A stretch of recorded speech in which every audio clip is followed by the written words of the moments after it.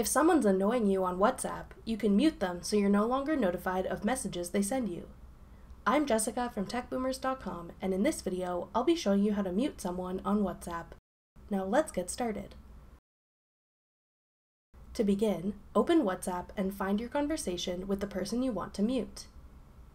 Then, swipe your finger to the left over the conversation in the list to reveal more options. Then, tap More.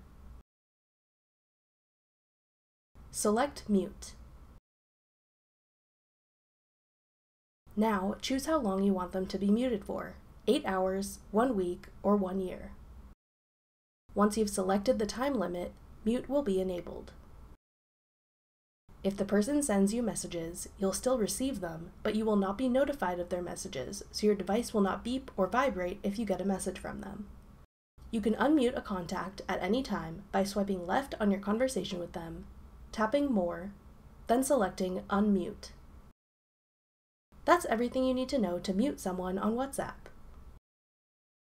Thanks for watching. If you found this video helpful, we'd love it if you'd hit the thumbs up button below. Check out TechBoomers.com for over 100 free courses on all of today's most popular websites, apps, and devices.